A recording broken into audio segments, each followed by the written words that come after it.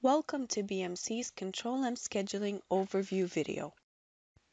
In this video, you will learn how to schedule folders and jobs in Control-M. After you define your production flows, they can be scheduled and run under the relevant Control-M server.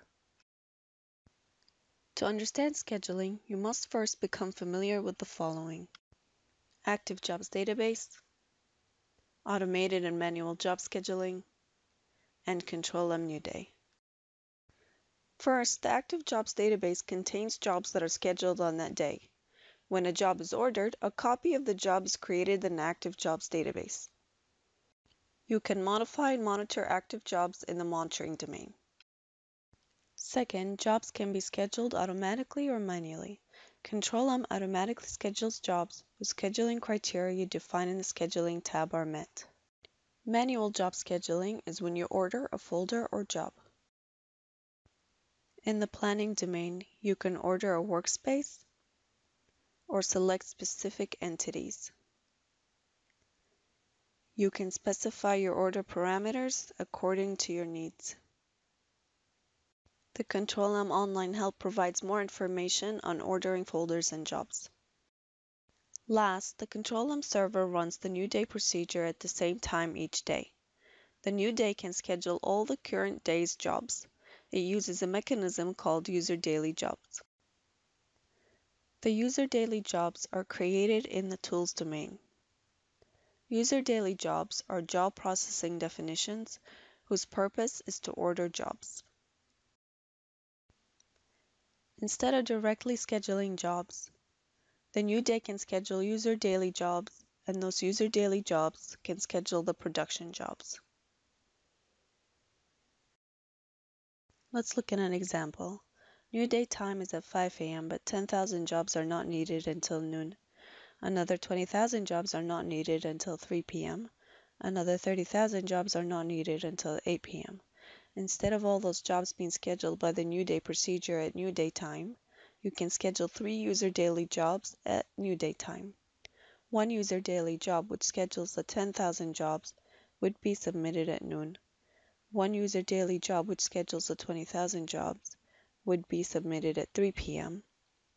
One User Daily Job which schedules the 30,000 jobs would be submitted at 8 p.m.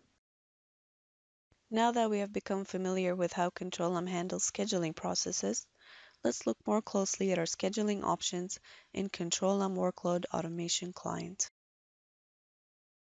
In the Planning domain, in your workspace, you can set your scheduling criteria at the job level or the folder level.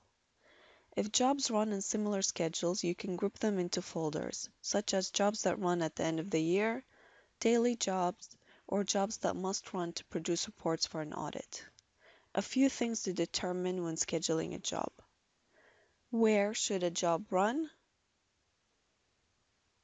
And when should a job run?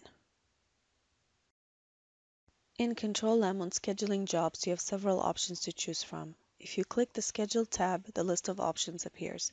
You can schedule jobs on specific dates, weekdays, and month days. Most commonly, you will want to specify some combination of months, days of the month, and days of the week. You can do this by selecting the Advanced Scheduling option. Let's assume we have a job that should be scheduled on the first day following the end of each quarter. In the Days of the Month area, select 1, and in the Order on Months area, select January, April, July, and October.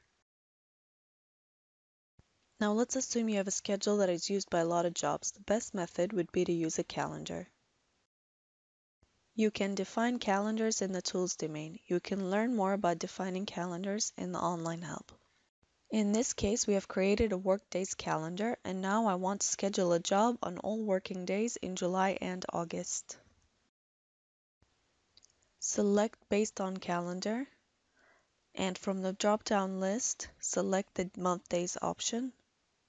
Then from the Regular Calendar drop-down list, select Workdays.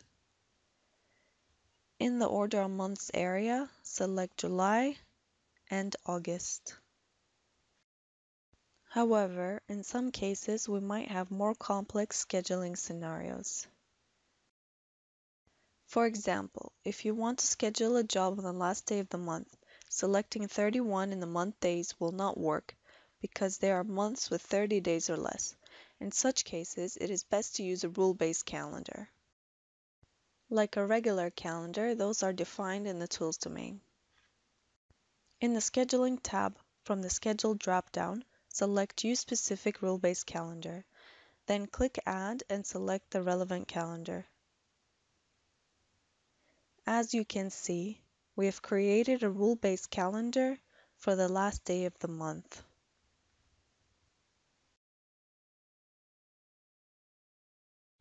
In addition to the scheduling options from the drop-down, you can define timeframes during which jobs can be submitted, define cyclic jobs and rerun intervals, assign a confirmation calendar that is required before job submission, limit scheduling to a particular date range, and define how many days a job can await submission. For more information, you can refer to the Control-M online help. Thank you for watching this video.